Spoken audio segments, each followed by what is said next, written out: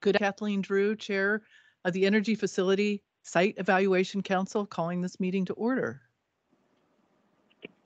Ms. Grantham, will you call the roll? Certainly. Department of Commerce. Department of Ecology. Eli Levitt, present. Department of Fish and Wildlife. Mike Livingston, present. Department of Natural Resources. Lenny Young, present.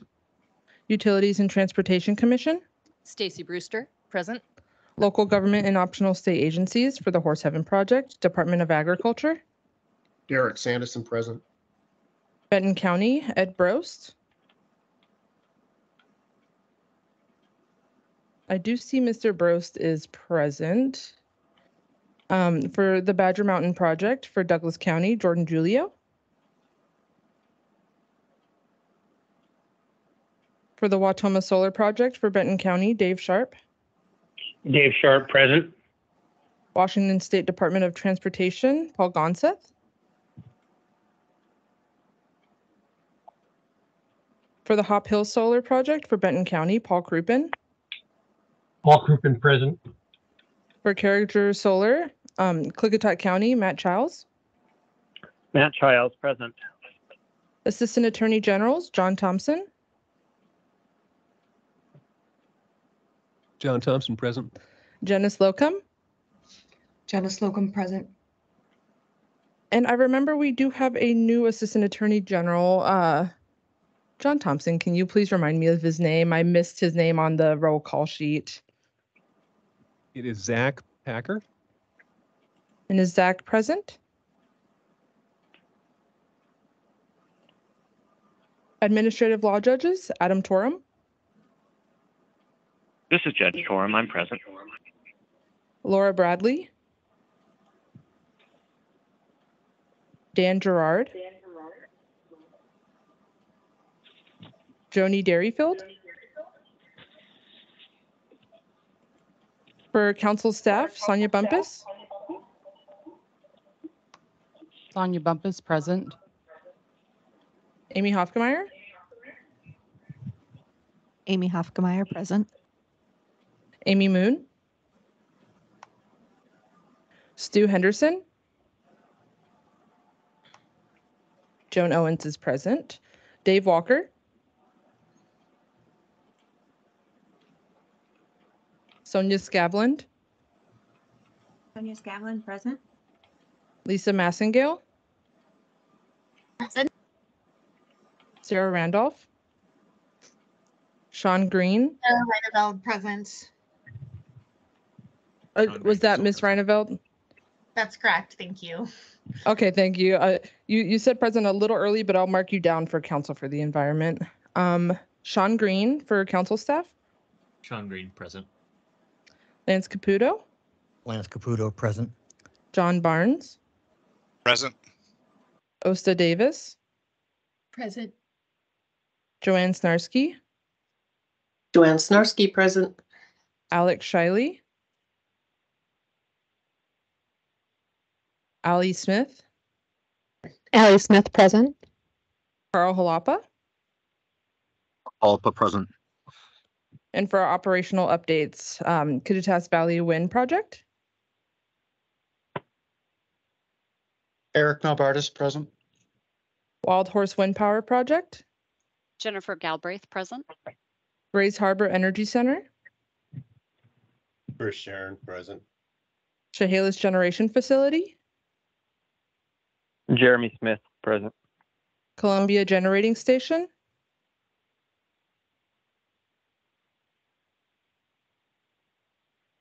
Columbia Solar. Thomas Cushing, present. Goose Prairie Solar. Scott Wilson, present. Chair, there is a quorum for the regular council and all of the other councils. Thank you.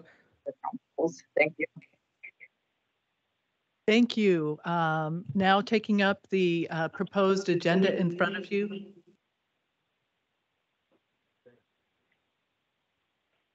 Council members? There's an echo. I think we're okay now. So the proposed agenda is in front of you. Is there a motion to adopt the proposed agenda? Lenny Young, so moved. Eli Levitt, second. Thank you. All those in favor, say aye. Aye. Aye. Opposed? Motion is adopted. Moving on to the meeting minutes from September 20th, 2023. Is there a motion to approve the meeting minutes? Stacy Brewster, motion to approve the September 20th, 2023 meeting minutes. Second? Mike Livingston, second. Thanks. I have no corrections. Does anyone else have any edits or corrections?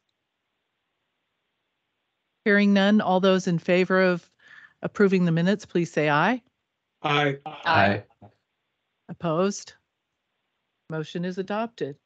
Moving on to our operational updates, Kittitas Valley Wind Project. Mr. Milbardis.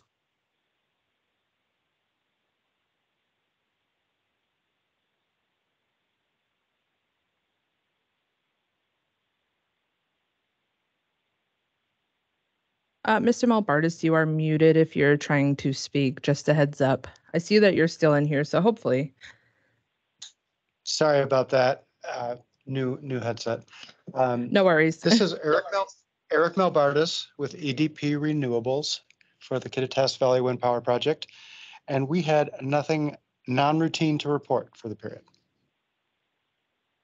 Thank you. Moving on to the Wild Horse Wind Power Project, Ms. Galbraith.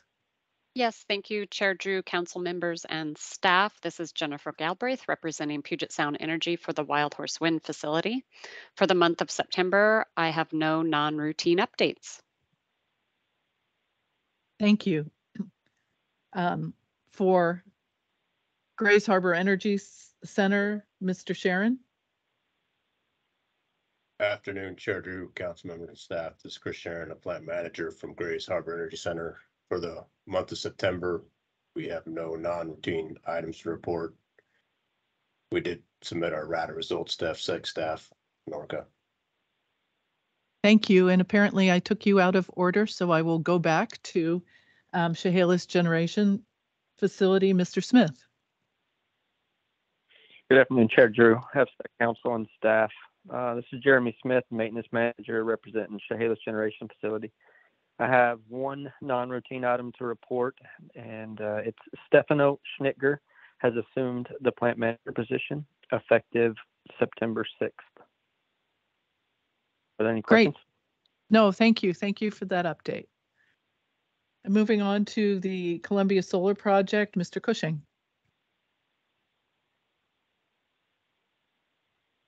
Oh, hold on one second. I have some background noise.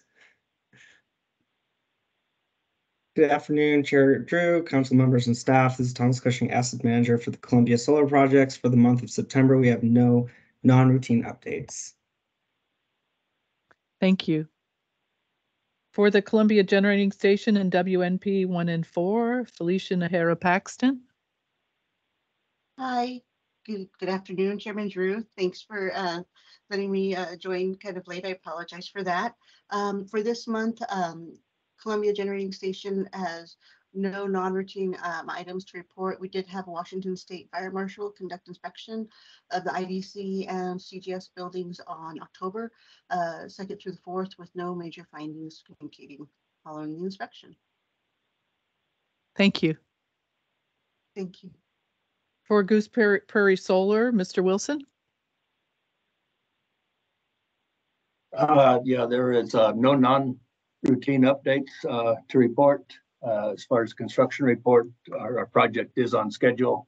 All our laydown yards have been completed. The substation grading and foundations are complete. Control house was delivered and set to site. We just did get one of our main power transformers today and got that set. The second one is scheduled to come early November. All our roads are in, interior and exterior roads.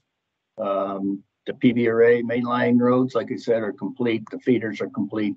PV panels are starting to arrive. We've got some panels starting to show up tomorrow. As far as SWIP, it's being modified. We're going to try to submit it to FSEC within the next few weeks. We do have monitoring through WSP. They're here weekly. They have found nothing really to report. As far as public outreach, we are us and PCL are getting together. We're going to donate some AEDs to the Monson Police Department. It's going to be November 1st. We're going to have a little get together with them and present the AEDs. And that is just quick down and dirty for Bruce Perry. Thank you. Thank you very much. Moving on to the High Top and Ostria project. Ms. Hofgemeyer. Thank you. Good afternoon, Chair Drew and Council. For the High Top and Ostria project, staff continue to work with the developer on pre-construction requirements and plans. We have no other updates at this time. Thank you. For Whistling Ridge, Mr. Caputo, project update. Thank you, Chair Drew and council members. The applicants for the Whistling Ridge Energy Project submitted an extension request as well as a petition to amend their site certification agreement. Staff are looking at available dates to schedule the meetings for the council. May I answer any questions? Are there any questions? Thank you for the update. Desert Claim, Ms. Hofgemeyer.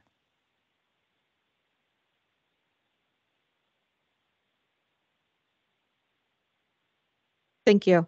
Again, for the record, this is Amy Hofgemeyer providing a project update on Desert Claim. At the last council meeting on September 20th, staff updated the council on the proposed amendment to the Desert Claim Site Certification Agreement, or SCA, in which the certificate holder EDF Renewables submitted a request to amend the Desert Claim SCA. EDF Renewables requested an extension of the substantial completion date from November 13th, 2023 to November 13th, 2028. As presented last month, the State Environmental Policy Act, or SEPA review, was limited to the changes proposed by the amendment request. Staff recommended provisions for inclusion in the SCA amendment to account for current conditions in the project area, industry, or agency practices that have evolved since the initial certification and information that has become available since the Desert Claim SCA was last amended in 2018. At the previous meeting, I outlined the conditions that staff recommended to include in an SCA amendment, including limiting the build window by capping any further SCA extension requests.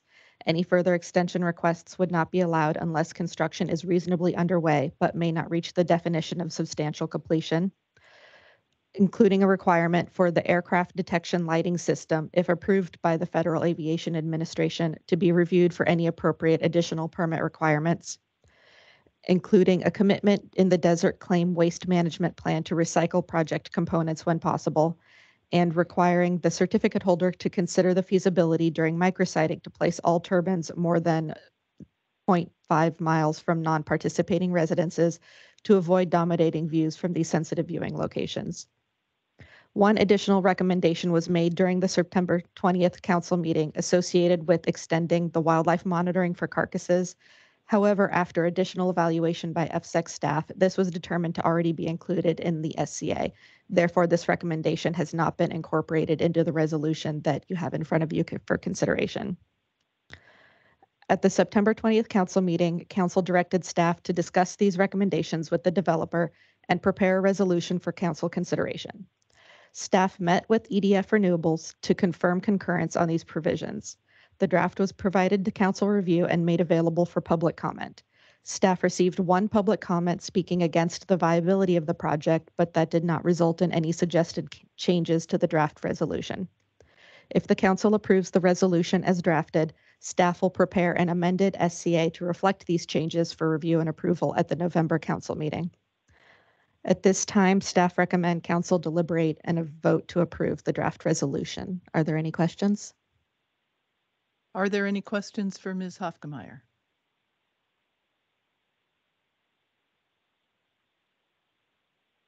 Okay, you all have and have received the draft resolution in front of you.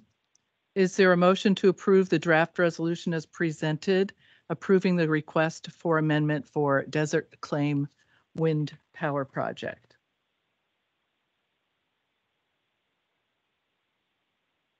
Lenny Young, Sorry. I move the resolution as amended. May I ask a few questions? Oh, sure. Absolutely. I'm sorry. One is just a details nuance. You said half a mile from any residence, but the letter says 2,500 feet. So that's a little bit different. Chair, point of order. Do we need to have the resolution, the matter that's in front of us seconded before we begin discussion? Sure. We can have a second. Stacy Brewster, second. Thank you. Okay. Please continue, Mr. Levitt. Ms. Hofkemeyer. So the proposed resolution, I'm sorry, I'm not saying the 2,500 feet.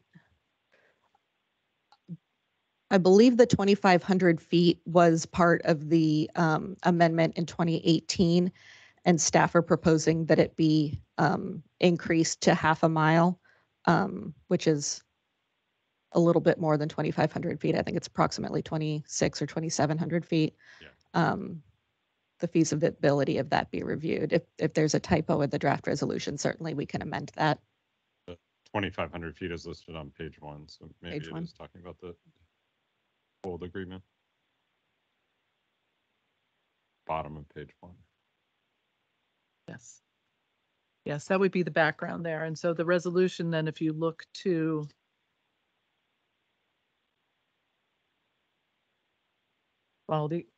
yes, it's all the resolution, but let's double check.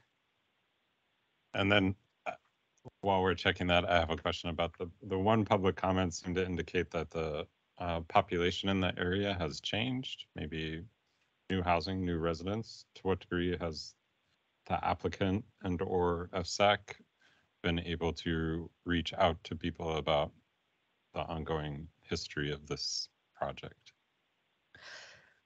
Staff have not conducted outreach outside of noticing for these activities.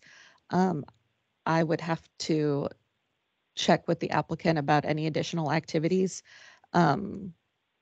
One of the topics of discussion amongst staff and the developer was that in the 2018 amendment, the primary visual concern was shadow flicker. And so that was the consideration for the setback for the 2018 amendment. And so the recommendation to include or to increase that to half a mile would be for not only shadow flicker, but visual dominance. And so at least internally, that discussion has evolved somewhat, but we have not had direct input from nearby residents.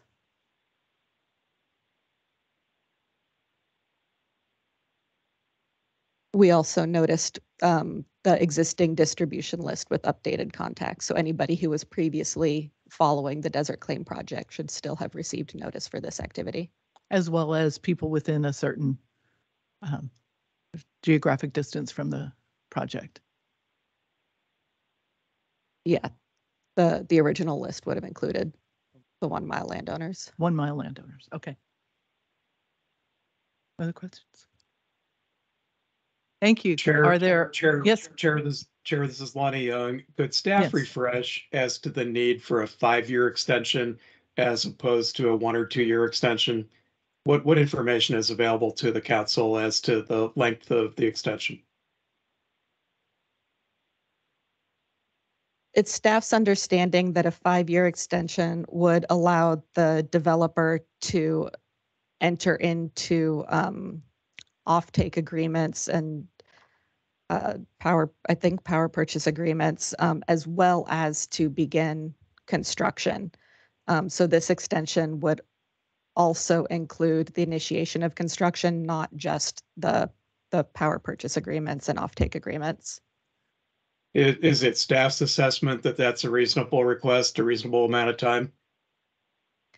It is. We are aware that they are actively participating in requests for proposals to find buyers for this project, and it is our understanding that those are sort of an ongoing process, and that there are multiple RFPs and opportunities coming up in the coming years. Thank you. Any other questions, Ms. Brewster? Yeah, regarding the feasibility study of placing the turbines outside of a half-mile, what's the case if they present that that is not feasible?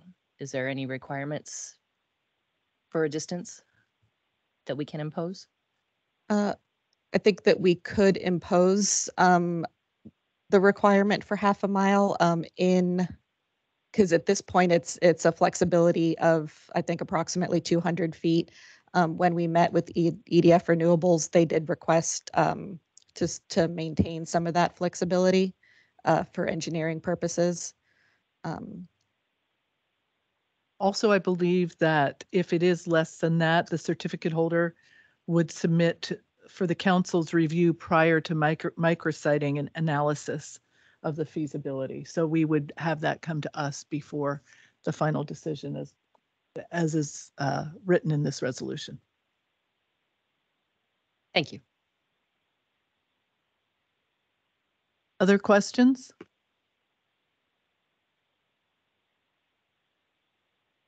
Hearing none, there's a motion on the floor to approve the draft resolution as presented, approving the request for amendment for Desert Claim. All those in favor, please say aye. Aye. Aye. Aye. Opposed? The resolution is adopted. Thank you. Okay, moving on to the Horse Heaven project. Project update, Ms. Hofgemeyer.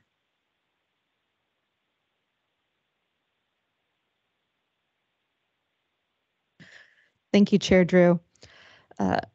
FSEC have received the post-adjudication application for site certification from the applicant on September 22nd, 2023. This updated ASC included a traffic impact analysis, updated surveys and reports, turbine and solar reductions, and updated commitments. The reduction in proposed turbines is to remove 13 turbines from turbine option 1 for a total of 231 turbines and 3 turbines from turbine option 2 for a total of 147 turbines. The solar reduction is to reduce energy generation at the eastern solar array from 300 megawatts to 100 megawatts, and a reduction in solar array footprint from 6,570 acres to 5,447 acres. Staff have been very busy incorporating the updated post-adjudication ASC, which was required within 30 days after the conclusion of the hearings per Washington Administrative Code 463-60-116. FSEC is currently updating the analysis of impacts for the final environmental impact statement, or final EIS, and incorporating the traffic impact analysis that was received with the post-adjudication ASC update. Final EIS tasks also include incorporating public comments, agency outreach, tribal coordination, and fine-tuning mitigation. Before I continue, are there any questions? Any questions from council members? All right. This afternoon, we have Sean Green available, who will be giving a presentation on the final EIS so that council are familiar with the structure and changes as you approach your upcoming review. Staff are anticipating that the final EIS will be issued and available to the council and the public October 31st of this year. Thank you.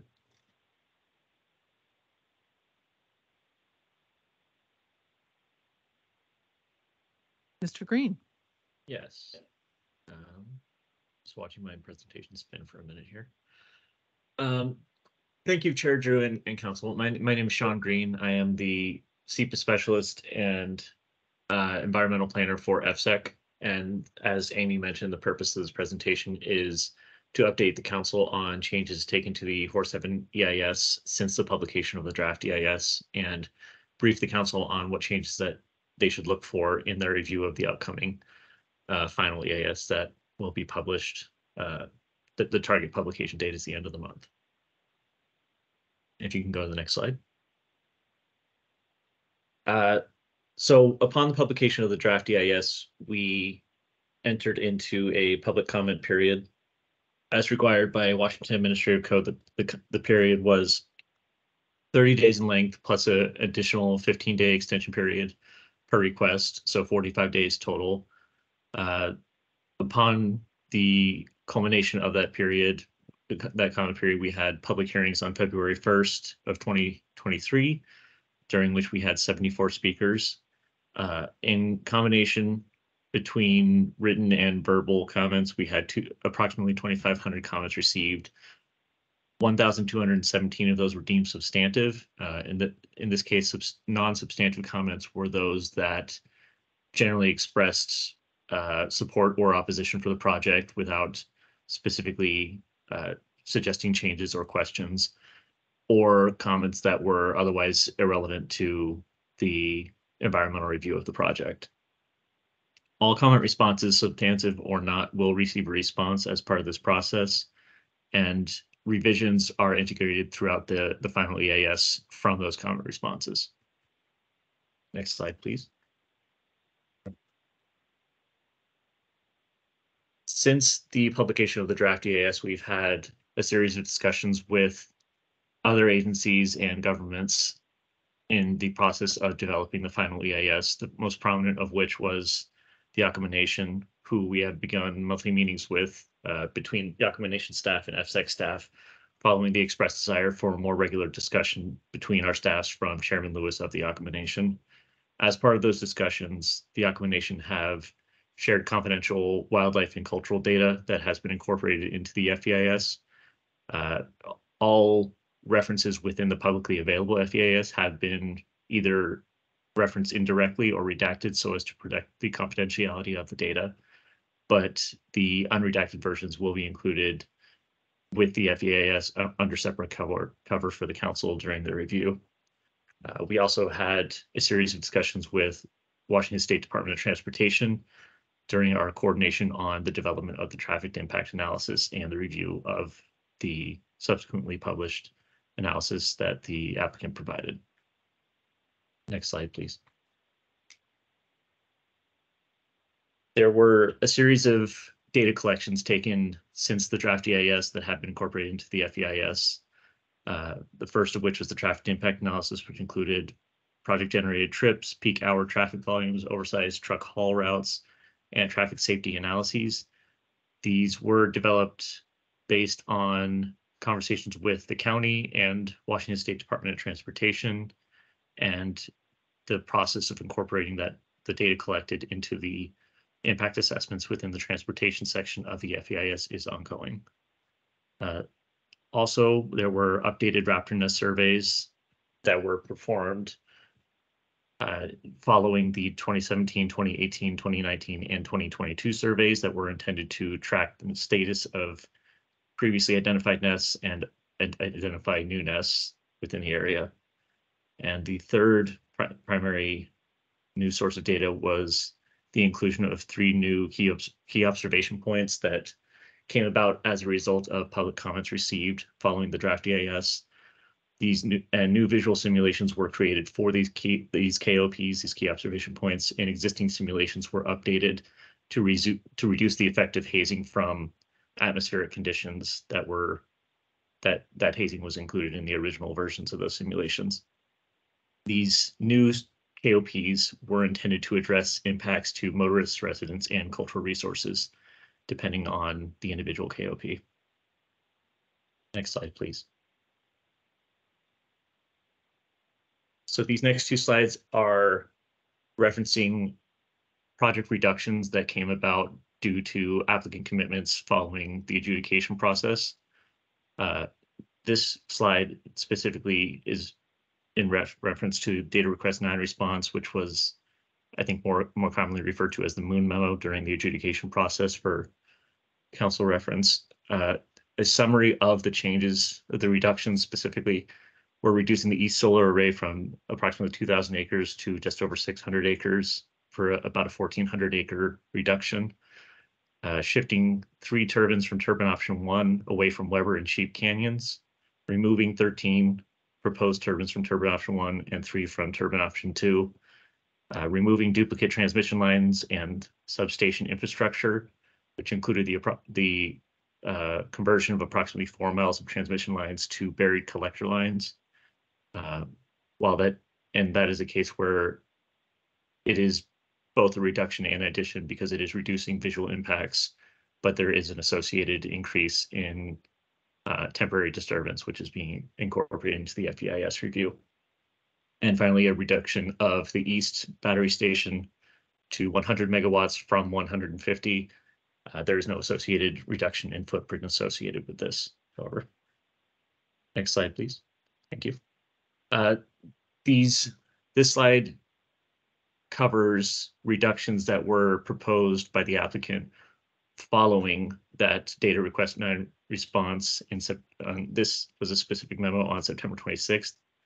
It included an additional 9 proposed turbines to be removed from turbine option 1, accounting for 22 total between the 2 reductions. And this specific memo, this 9 turbine reduction, is referenced within the FEIS, but it is not included in our impact analysis due to time constraints, but it will be available to the council for their consideration when reading through the FEIS and assuming the project is approved incorporation into the site certification agreement. And the applicant noted that the turbines that were proposed for removal between turbine options 1 and 2 were due to concerns noted in public comments and adjudication, and were intended to reduce impacts to several different resources. And as an example, that visual at the bottom of this page is a visual simulation provided by the applicant from a key observation point, and the 3 closest turbines within that green rectangle are 3 of the 22 that are proposed for removal from the final project design. Next slide, please. And in concert with the reductions that the applicant has proposed since the draft EIS, they have proposed a number of additions to the project. All additions were included within that data request 9 response in August. The first is the addition of an offsite laydown yard north of the project that covers approximately 23 acres that is outside of the previously surveyed area. This laydown yard would be specifically used for temporary laydown of turbine blades before installation. And staff is currently developing additional mitigation and the necessary data collection for potential use of this laydown yard.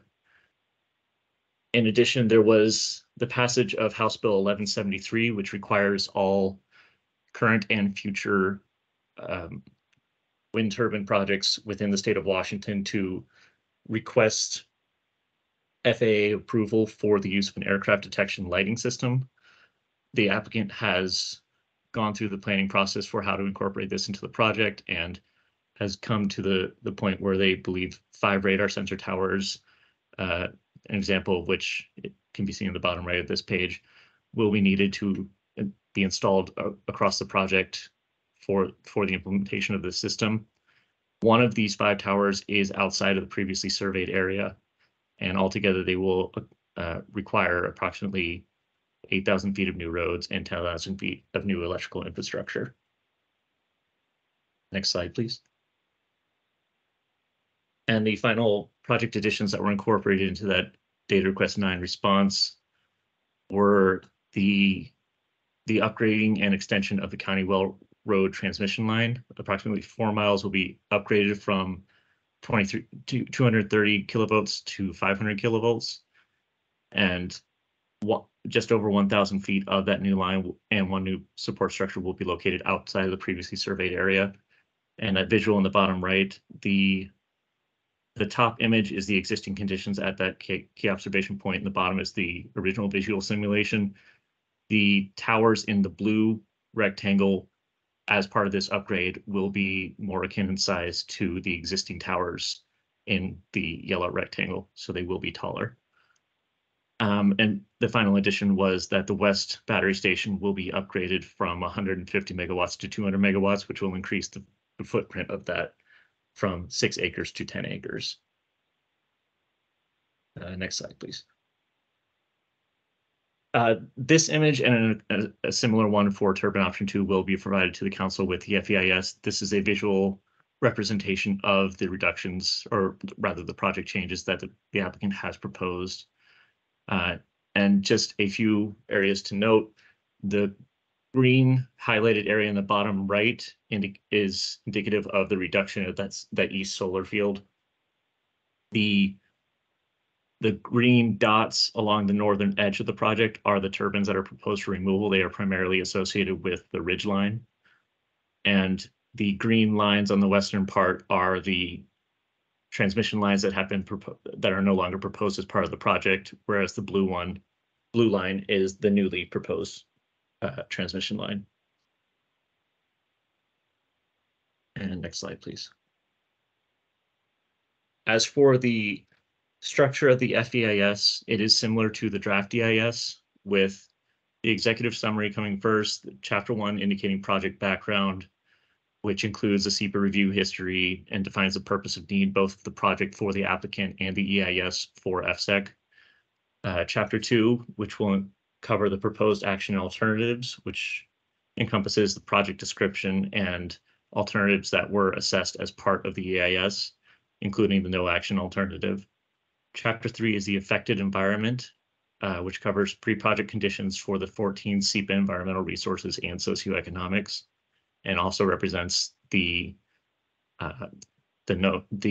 anticipated results of the no action alternative. Chapter 4 is impacts and mitigation measures, direct and indirect from project actions. Applicant proposed avoidance and impact reduction commitments are included in this section, as well as FSEC staff recommended mitigation. And this section also includes the impact ratings for all 15 resources that were assessed. Cumulative impacts, chapter 5, will cover impacts combined from the project alone, combined with other past, present, or reasonably foreseeable developments. And chapter 10, which is new for this final EIS, is the summary of public comments received and responses on the draft EIS, and will include consolidated responses to public comments received. Next slide, please. Now, I won't go through all of these, but this is a representative example of some of the changes that are in chapter 3 of the final EIS as a result of public comments and are different from the draft EIS. A few to note, however, are that we have included viticultural areas in the wine industry as an affected resource under land use due to public comments. And as I noted before, in visual, the addition of 3 key observation points with accompanying visual simulations. These were intended to address previously underrepresented or unrepresented viewshed concerns raised during the public comment period. And finally, for transportation, we have the removal of State Route 221 from consideration as an oversized and overweight load route, as the applicant supplied transportation impact assessment indicated that it was not intended to be used for such purpose. Should that change in the future, we would require additional data collection and potentially mitigation. Next slide, please. And again, I won't read through all of these.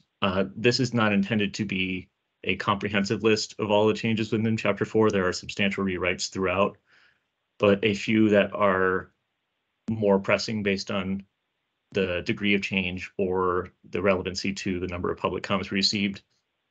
Under air, we included an air dispersion modeling analysis that was added for several emissions, which also includes the newly proposed use of an on-site concrete batch plant during construction at the applicant's request. Under vegetation, we added a new mitigation measure, vegetation 9, that requires that the applicant regularly regularly clear project fencing of any vegetative growth with the goal of both reducing the visual impact of the fencing and the risk of fire due to the fuel load that the vegetation could represent. Under wildlife, species 5 mitigation has been expanded. This specifically targets impacts to ferruginous hawk, the ferruginous hawk, and would disallow construction of project components within 2 miles of documented ferruginous hawk nests, except in cases where the applicant is able to demonstrate that the nest site and foraging habitat is no longer available, and that the compensatory habitat would provide a net gain in ferruginous hawk habitat. For this mitigation, habitat deemed no longer available would include habitat that has been altered by landscape scale development to the extent that the territory is no longer viable for that species. And the pre-construction technical advisory group and FSEC are required to approve and concur with that determination of non-viability, and would be required, that would be required for any encroachment on this 2-mile buffer, and additional mitigation would be developed as necessary if there is an encroachment on a historic nest that is no longer viable. And for historic and cultural, there is one case of the reduction of a determination of significance.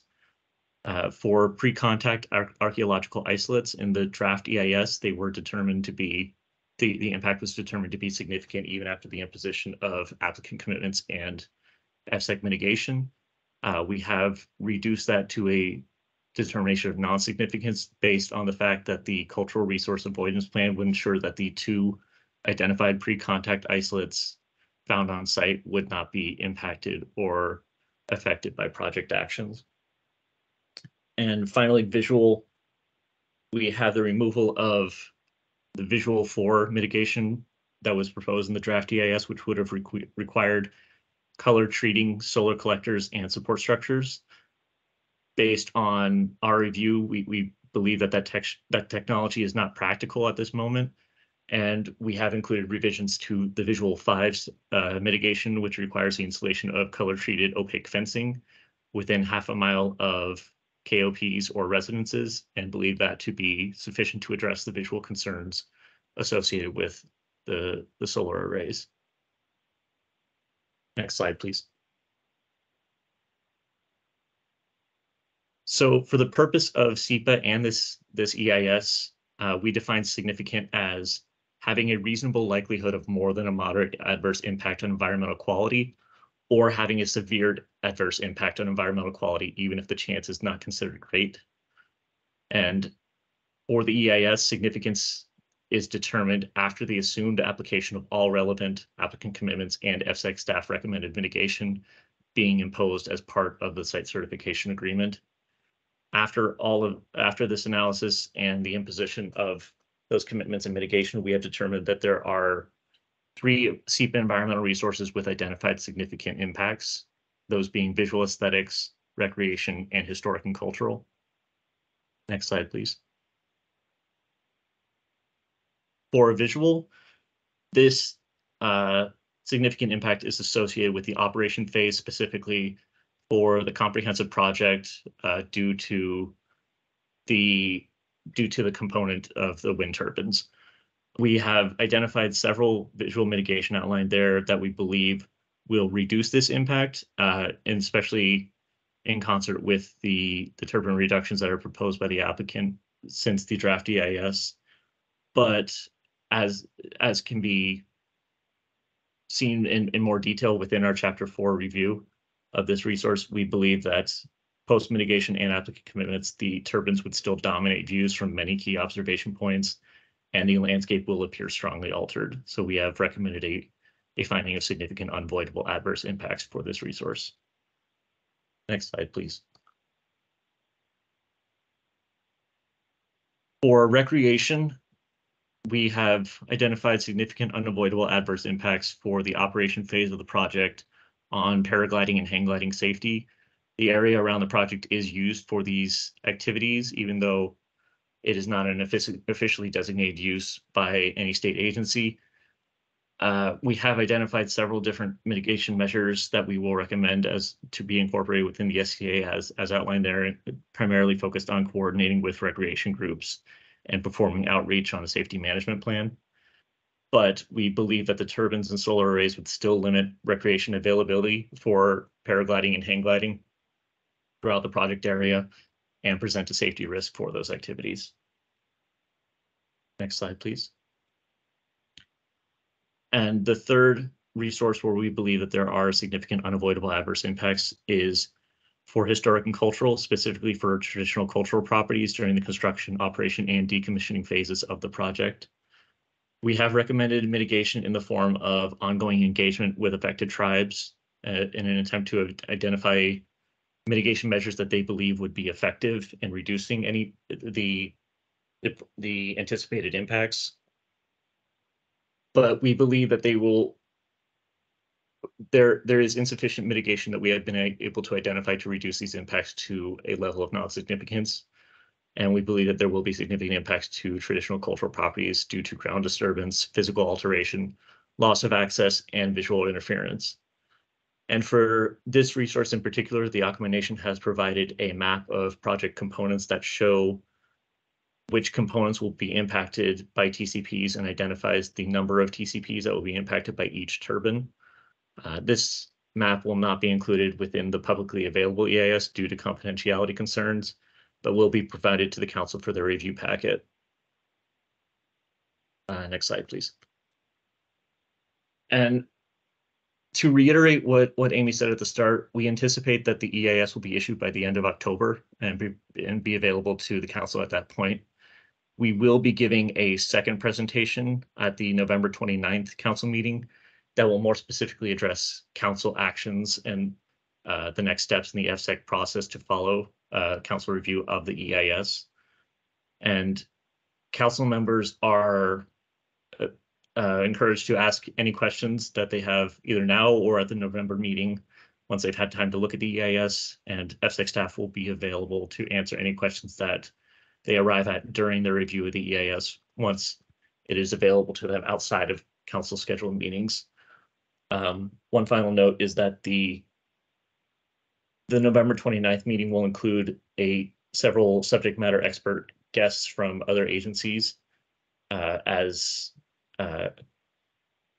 to be available for council questions. And they have requested that if council members identify questions that they have for those subject matter experts prior to that November 29th meeting, they would appreciate FSEC staff being available or being able to transmit to those questions to them so that they can more comprehensively answer those questions.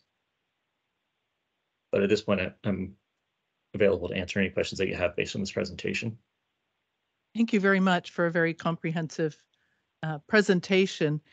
When you speak about the November 29th meeting, that is a special meeting, is that not right? And not our usual November meeting. Ms. Hofkemeyer? That is correct. Staff will be noticing a special meeting on November 29th, specifically for the purposes of answering council questions on the review of the final EIS and having these subject matter experts available. As Sean mentioned, we have identified some subject matter experts that are already scheduled to be there. But if council identify questions in their review and they have specific subject matter experts that they would like to get some more information from or ask questions of, that would be helpful for us to include those people. And if I can just go over one more time what our next steps are, maybe Ms. Bumpus can work with me on this so that we make it clear for the public and for the council members that we have deliberation on the adjudication, and that will result in an order of findings and conclusions on the information we gathered through the adjudicative process. In the SEPA process, we have the conclusion of the final environmental impact statement, which goes through you, Ms. Bumpus, as the SEPA responsible official. What we do with this information as a council is we take the information from this, as well as the adjudication, to form our recommendation to the governor. Is that true? That's correct. As a council, have questions about that, or is that clear? Okay. Are there questions from council members at this point in time? I know there's a lot to chew on, so. I would also say that you can also reach out to FSEC staff, Ms. Bumpus, Ms. Hofgemeyer, Mr. Green, primarily on the FEIS if you have questions you'd like to ask them to clarify. Ms. Moon is also very knowledgeable about the project and is available for questions, just not this week. Okay. She does deserve a minute or two off. Sure, go ahead, Mr. Levitt. Yeah, I guess I just want to ask one question based on the presentation. It says ongoing engagement with affected tribes to identify appropriate mitigation measures that could include the demarcation of culturally sensitive areas to be avoided. That one's just interesting to me because it seems like we've heard from people that tribes would prefer that culturally sensitive areas not be easily identified. So if you demarcate them, then other people can know where they are. Yeah, that's absolutely a good point. That is why no geographical data that we have available for traditional cultural properties is being shared within the publicly available EIS. That mitigation measure is intended to ensure that FSEC, the applicant, and affected tribes continue coordination throughout the life of the project and prior to construction. If the identification of no-go zones is something that the tribes are interested in, and which, as you point out, would necessarily involve the disclosure of the location of those cultural resources, that is something that we want to be available for discussion. I don't know if it is practicable, but we are retaining it there as an option. Okay, thank you. Yeah, Chair Drew, this is Lenny Young. If I may, Sean, I've got 3 questions for you. One that pertains to the post-adjudication changes to the ASC, and then 2 that pertain to the final EIS. As to the first, were there any post-adjudications to the ASC that expressly addressed traditional cultural property concerns raised by the Yakama Nation? There was nothing specifically that addressed those concerns. I would note that the reductions that were proposed in the project layout, one of the resources that was discussed as potentially benefiting from those reductions was cultural and historic resources. To this point, I don't believe that the applicant has been made aware of the exact geographical location of TCPs of concern. Okay, and so was there any specific correlation between any of the post-adjudication changes and areas in which concern about TCPs have been expressed? I can say that TCP concerns cover the almost the entirety of the project area. So I don't want to give out any geographical information, but any reduction that was proposed by the applicant would, to some degree or another, benefit or reduce TCP impacts. Okay, thanks. And then I'm going to defer to Shauna Volkers, and then I'll return with my next 2 questions. We're taking questions only from council members. Okay, then I'll proceed. The next 2 questions I have are more related to the FEIS. In the cumulative impacts assessment, one of the lines of testimony that the council heard during the adjudicative proceedings was around landscape level impacts to the way that air flows, velocities and airflow patterns.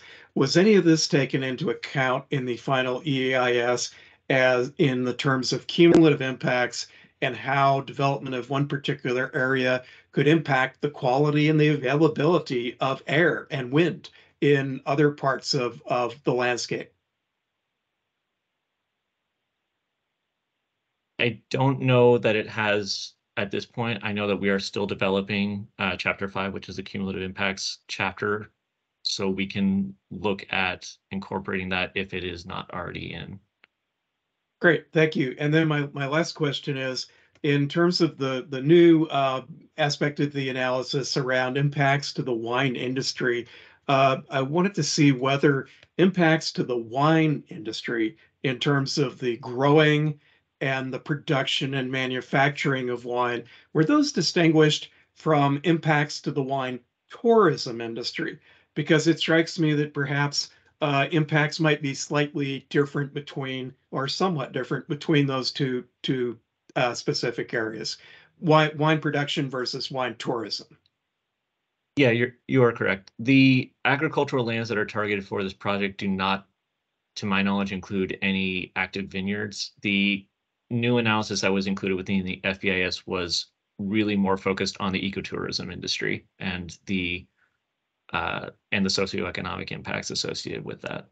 Great. I think that might be significant in terms of whether we consider it more in the realm of socioeconomic impacts versus impacts to the practice of agriculture.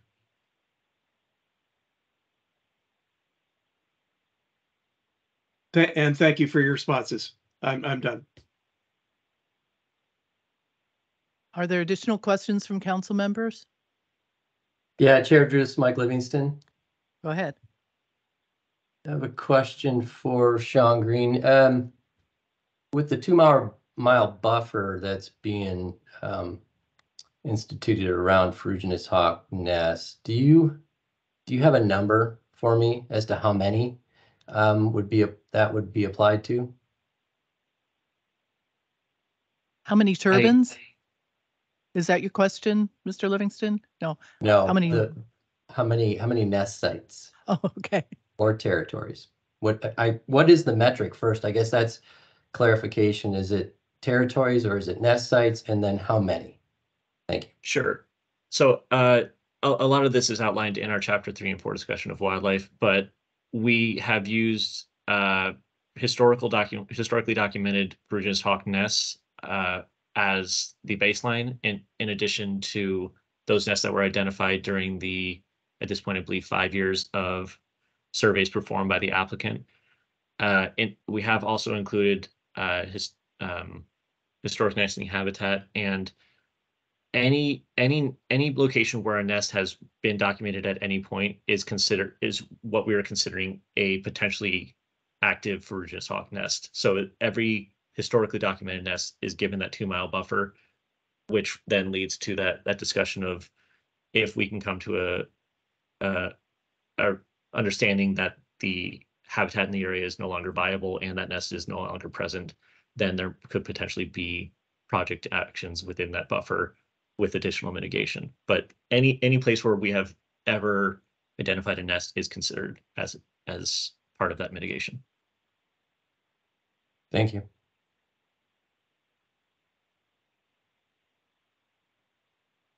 Oh, and I'm sorry, I think you asked for a number. I don't have the exact number. I think it's around 60,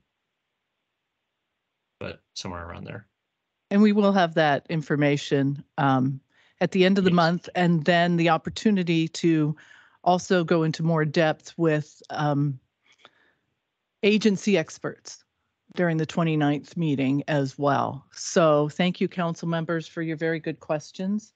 And at this point in time, we will be moving on to, and thank you, Sean, for your excellent presentation. And we will be moving on then to the Badger Mountain project update. Ms. Snarsky. Yes, thank you, Chair Drew, and good afternoon, council members. For the record, this is Joanne Snarsky, the siting specialist for Badger Mountain Solar. Progress continues to be made on the development of the draft environmental impact statement for the proposed Badger Mountain Solar project. At the previous council meeting, staff identified that we would be conducting additional cultural resource survey work, and we are working with our consultant, WSP, to prepare for this activity. FSEC and WSP have finalized a contract for the additional survey, and it appears they may be able to complete the work before the snow is on the ground. We anticipate the findings of the survey will be incorporated into the draft environmental impact statement. That's it. And do you have any questions? No, but I'm happy to hear that, and we'll keep our fingers crossed that we can do that. Thank you, Ms. Snarsky. Yeah, yeah.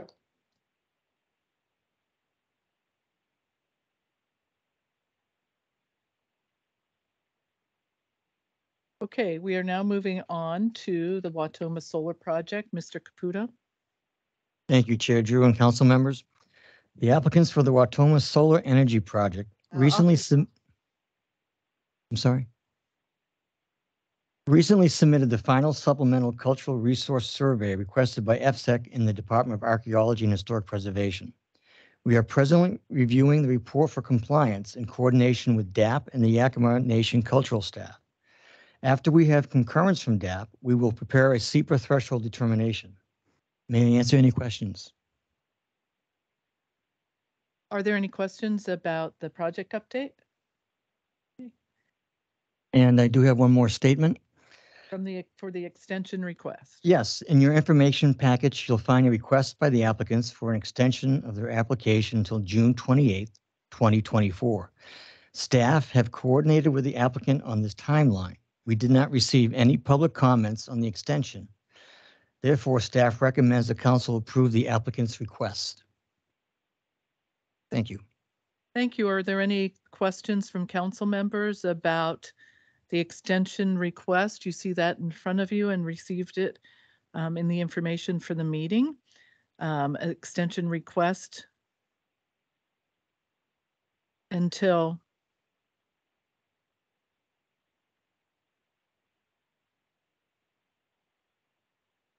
no, I'm not finding it.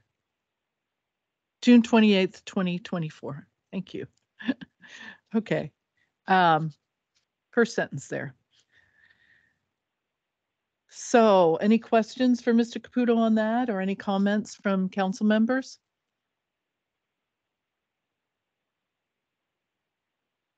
Okay, is there a motion to approve the extension request for the Watoma solar application to June 28th, 2024?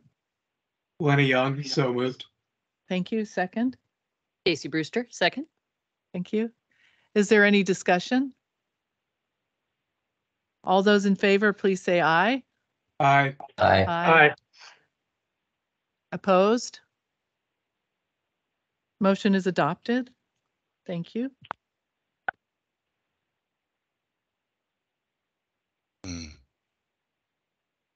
We are now moving on to the Hop Hill Solar Project update. Mr. Barnes. Thank you, Chair Drew and council members. For the record, this is John Barnes, FSEC staff for the Hop Hill application. Update for September. We are continuing to coordinate and review the application with our contract and contracted agencies and tribal governments. We are anticipating receiving supplemental information in the coming weeks. A land use consistency legal advice memo has been drafted by our Assistant Attorney General and has been provided for you in the October council packet. At this time, we would like to request the council to direct the staff to prepare an order of inconsistency with which the council would then review and vote on at the November meeting. Are there any questions? Are there any questions for Mr. Barnes? You all did receive the legal advice memo, and the motion would be to direct the staff to draft an order determining the land use to be inconsistent and setting the matter for adjudication.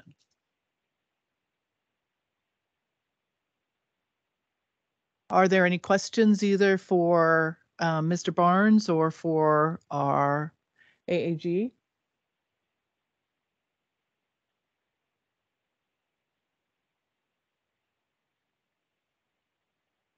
Okay, hearing none, is there a motion to direct the staff to draft an order determining land use to be inconsistent and setting the matter for adjudication? Casey Brewster, so moved. Thank you. Lenny Young, second. Thanks. Discussion? All those in favor say aye. Aye. Aye. Aye. Opposed? Motion carries.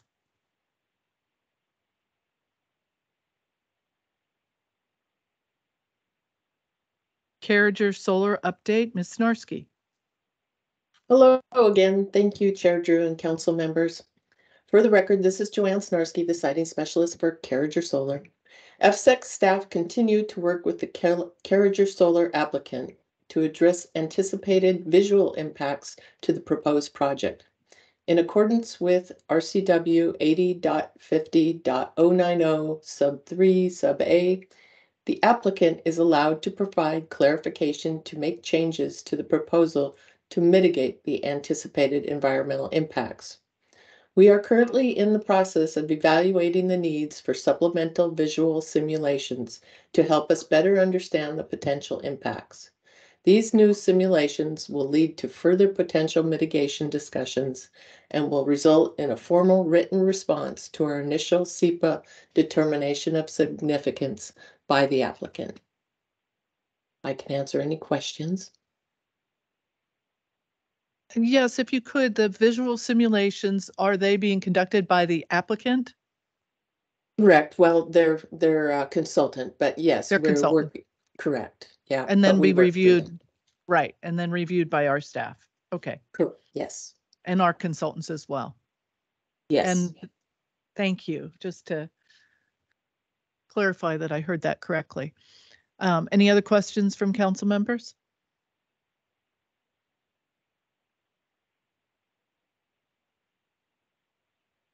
Okay, thank you for your report.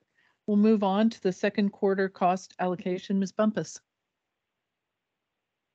Thank you. Good afternoon, Chair Drew and council members. As we do at the beginning of each quarter, I have the second quarter cost allocations to report to the council. So I'll just go through and read off these percentages. For Kittitas Valley, we have 4%, Wild Horse 4%, Columbia Generating Station 20%, Columbia Solar 4%, WNP1 2%, Whistling Ridge 3%, Grays Harbor 1 and 2 6%, Chehalis 6%, Desert Claim 4%, Goose Prairie Solar 4%, Horse Heaven Wind Farm 15%, Badger Mountain 6%, Cypress Creek Renewables 4%, Watoma 6%, Hop Hill 6%, and Carriger also 6%. And that concludes the update on the cost allocation. Thank you. And with that, our agenda is concluded. Thank you all for your participation. The meeting is adjourned.